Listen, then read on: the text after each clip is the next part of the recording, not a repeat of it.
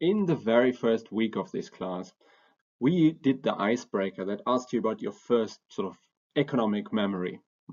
And many of you answered with the 2008 crash, with the great financial crisis. Do we remember what happened back then? Well, it all started in the with a bubble in the American housing market, right? In the American real estate market. People who should have never even gotten a mortgage suddenly could afford mansions. And this was fueled by a repackaging of these risky mortgages into financial instruments called mortgage-backed securities.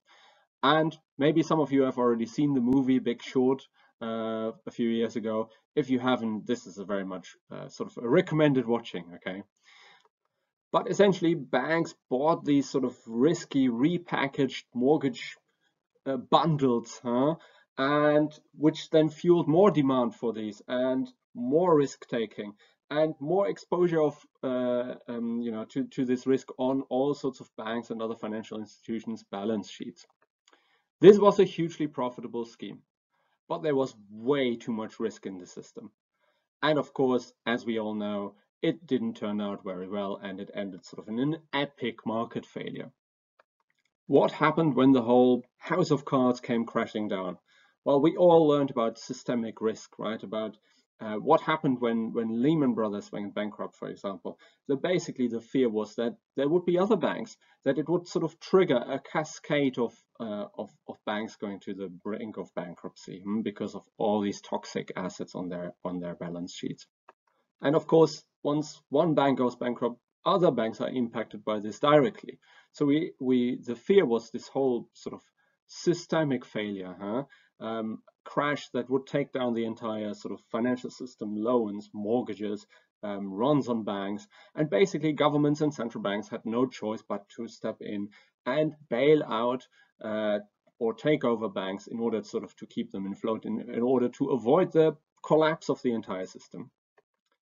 And what was the slogan that emerged from this chaos and these frantic rescue operations? Well, the idea of too big to fail. There are some players in the financial system that are so large and so well interconnected with other financial institutions, etc., that they cannot be allowed to fail. But being too big to fail, of course, creates a new sort of problem. And that's what we call moral hazard. It comes from its terminology from insurance industry. And basically, it's about recklessness. If bad behavior, recklessness, excessive risk-taking doesn't get punished, then there's no incentive to stop doing it. If large banks can make more money by taking excessive risks, safe in the knowledge that when things go bad, the taxpayer will step in and bail them out, then we really live in a gangster's paradise. This egregious example of moral hazard is a type of principal agent problem, of course, with the other type of principal agent problems being adverse selection. And these twin problems of moral hazard and adverse selection that characterize principal agent problems are at the heart of the type of market failure that is caused by asymmetric information, and that is the topic of today's lecture. Let's clarify some of these terms relating to principal agent models and see another example of moral hazard in action. In general, principal agent models consist of a principal who wants someone to perform a task for them. Let's say our principal in this next example is the British government. And the British government, as the principal, wants someone to perform a task. And for example, set up a functioning test and trace system for the coronavirus. How do they get that? Well, they have basically a couple choices. They can, of course, try to do it themselves. But the central government itself, as number 10 office, cannot do it. Okay, so they would have to set up a separate bureaucracy or use an existing bureaucracy like the Public Health England or local health public health teams, or set up or use an outside service provider. So they have some options in who actually performs this task. But the central government itself, of course, cannot just do it. And that's at the core of the principal agent problems. A lot of the literature on principal agent problems actually focuses on bureaucracy. So this is not something that is special to outsourced sort of service provision, but applies in similar ways to bureaucrats executing tasks for political principles. More generally, why do principals delegate tasks to agents? Well, it's a variety of reasons, but they usually revolve around lacking information for the task at hand, lacking the expertise or the know-how for the task at hand. Sometimes there are cost considerations, so setting up a whole new bureaucracy sounds quite costly compared to, say, giving it to an existing service provider. And there's sometimes also more nefarious reasons, such as sort of avoiding blame for failure and sort of unloading that blame on some outsourced service provider. But in general, let's assume the principal wants to delegate this task to some agents, to perform this task as well as possible. So the government delegates this task. To whom? Well, to an agent. What's an agent? Well, in this example, it's the outsourced service provider, but we can think of bureaucrats as agents as well. Obviously, the agent doesn't do this for free. The agent gets paid some money to perform this task. Now, in the next stage of the game, because it is a game of sorts, isn't it? The agent has a choice. The agent can perform the task, or has to perform the task, of course. But basically, there is a choice whether to expand a lot of effort, to incur a lot of costs, set up a very expensive system that performs well, set up a high quality test and trace system, but that requires hiring qualified staff and sort of in general spending a lot of money. What's the alternative? Well, the alternative, for example, is to spend less money, hire less qualified staff, exert less effort, and sort of set up a crappy version of the test and trace system. What's more profitable from the perspective of the agent? Well, obviously to spend less money and incur less costs and hire less expensive staff, and sort of to only perform the task just about complying with the contract or whatever that has been set up, and sort of provide a crappy test and trace system. Obviously, if the government was able to directly observe this, there wouldn't be a problem. But the government had to delegate the task specifically because of this lack of information and the ability to perform this task themselves. So of course they cannot actually observe the effort that the agent exerts. So this is the core of the problem. This is the information asymmetry. The agent knows how much they have spent and what kind of quality or non-quality people they have hired, what kind of system they have set up. But the government cannot directly observe all of this. This is the hidden action. The effort was spent in this case by the agent is the hidden action here. And this information asymmetry means that the principal cannot be sure whether, for example, observing the crappy outcome is due to sort of low effort, profit-seeking behavior by the agent, or whether it's just sort of due to chance and the difficulty of this task that they have set. This is the core of the problem. So a principal delegates a task to an agent, and that agent engages in some unobservable action that then determines the outcome for both the principal and the agent. And the core of all principal-agent models is basically thinking about how does the principal get the agent to do what they want them to do, to act in the way that they want them to act. And from the perspective of the agent, of course, how do they sort of maximize profit or utility in this scenario? We have just learned about principal-agent models and about the conflict of interest between the principal and the agent in these models.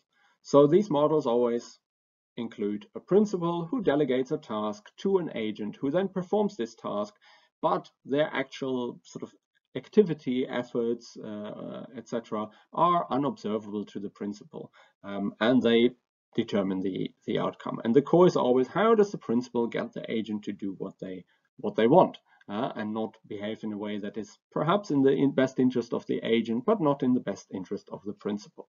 So let's look at a few more examples of this.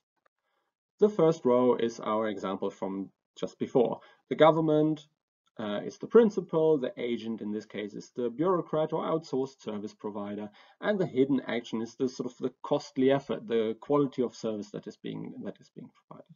Another example is from the beginning of the lecture, of course.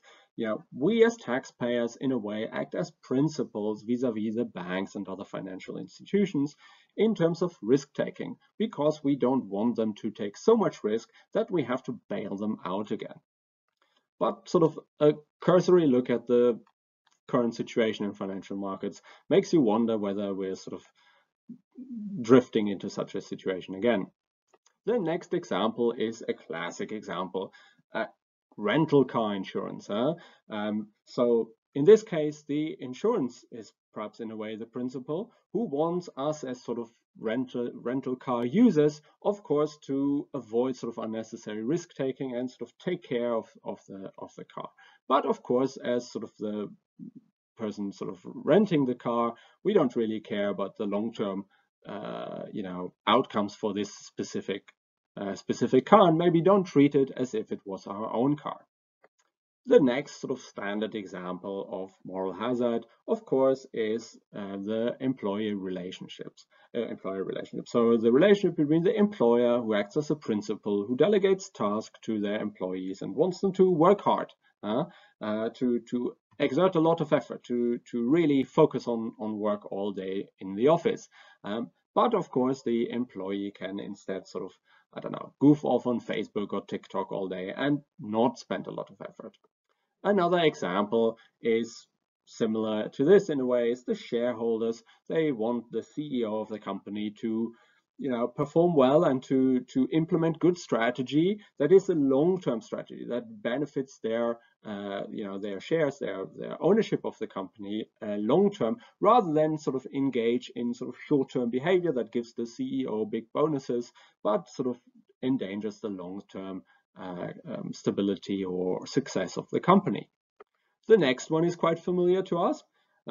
The lecturer or professor wants the students to learn the material, of course. So I, as the principal, want you guys as the agents in a way to perform this task, to learn all the material, cover all the material, understand the topics well. But of course, I cannot observe the learning directly. But we can talk in the seminars, and we can do formative assessment or summative assessments such as exams to test whether you're really learning the material. The final example is, of course, more interesting for us as sort of political science people, as voters want politicians to implement certain types of policies and not sell out after the election, or they want them to be not corrupt, to be proper and honest, rather than accept bribes from all sorts of other people. What I want you to do now is I want you to pause the video and think about your own example. Okay, think about a principal agent problem where there's moral hazard, where there's a principal who delegates a task to an agent who performs this task, but there's hidden action that determines the outcome. So think about your own example, be original, and post your example on Moodle and vote up the good examples from your classmates, please. We hopefully now understand the problem of moral hazard in the principal-agent relationship. So what are the solutions? How does the principal get the agent to do what they want? And this is the purview of what is sometimes called contract theory or mechanism design within economics. And the big question is, how do you design contracts? Because a lot of this will be based on contracts, of course. How design contracts or interactions that serve the principal well? And the obvious sort of first thing is to have a contract and to sort of include something like performance measures, specific descriptions of tasks that the agent needs to perform. What's the problem with that? Well, it's nicely summarized in this Dilbert cartoon.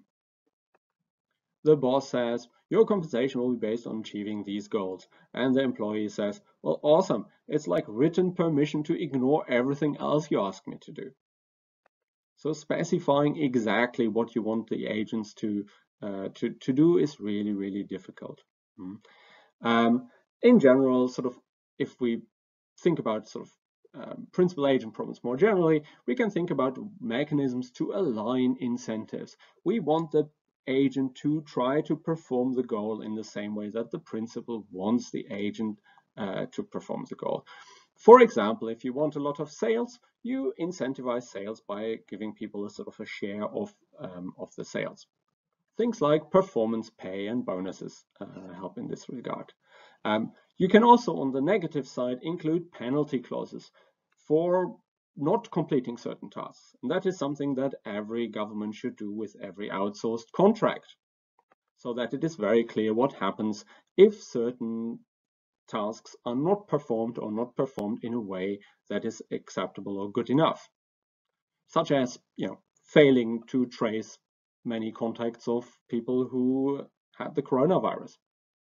In general, however, designing complete contracts that cover every eventuality is impossible because it is prohibitively costly to do that, unless you have a very simple, very specific task that you want the agent to perform. And then, in a way, contingent renewal acts as an opportunity to punish and to go beyond sort of the bits that are written into the contracts. So if you only renew contracts with suppliers, for example, who have performed well according to the specific tasks, but also in general, you will maybe be able to sort of elicit future compliance and to get what you want. So, for example, if an outside service provider had in the past been fined by the Serious Fraud Office for fraud, for charging, for example, the Ministry of Justice too much for electronic tax, one might not perhaps want to give this same service provider even bigger, even more life and death kind of important government contracts. So the exact design of the contract between the principal and the agent and the question of renewal of those contracts is really, really important. More generally, if we think about moral hazard and principal agent problems, we can think about monitoring. Of course, the principal can spend money to try to observe or monitor to some extent what exactly the agent is doing. But the problem with this is, of course, that it is costly. So it's an additional cost on the principal. In cases that are perhaps not this specific case that we saw before, we can also think about things like reputation mechanisms. All of us face this problem in a way. If we think about sort of where to eat or what kind of Airbnb to rent, so reputation mechanisms help enormously, of course, with those kinds of problems. If it is possible to see what other users have experienced, what other buyers or renters of the Airbnb or other diners in the case of the restaurant have experienced and whether they have liked it, that can perhaps inform our decision making. So reputation mechanisms can be very helpful. And finally, if you think about situations that resemble principal agent problems, but that are not sort of formal contracted and there's no formal punishment mechanism possible. But if you think, for example, about the question of the bailout, there has to be a credible commitment to actually punish misbehavior. But that's, of course, really, really difficult to achieve. As in the bailout example, for example, there is not really any alternative. If the financial system again comes to the brink of collapse, of course, the government and central banks will again have to step in to stop this from happening. And so their sort of threat of punishment, their threat of not bailing out, for example, is not a credible. In sum, making the agent do what you want as a principal is difficult.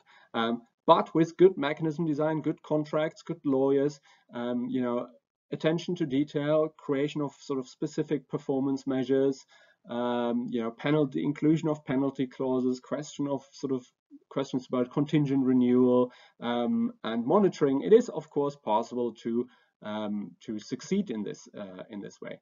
But of course, the failure to include some of these things will also result in failure of the system as a whole and lead to sort of bad outcomes. We just learned about information asymmetry and moral hazard as a type of principal agent problem. In the next videos, we will encounter another part of principal agent problems, and that is what we call adverse selection. And specifically, we will learn about the market for lemons. And we will then apply this market for lemons idea, this adverse selection idea, to the issue of health insurance and healthcare systems. And at the end, I'll say a couple more concluding words, because this will be, of course, the last week of lecture videos for me. After reading week, my colleague Thomas Giff takes over.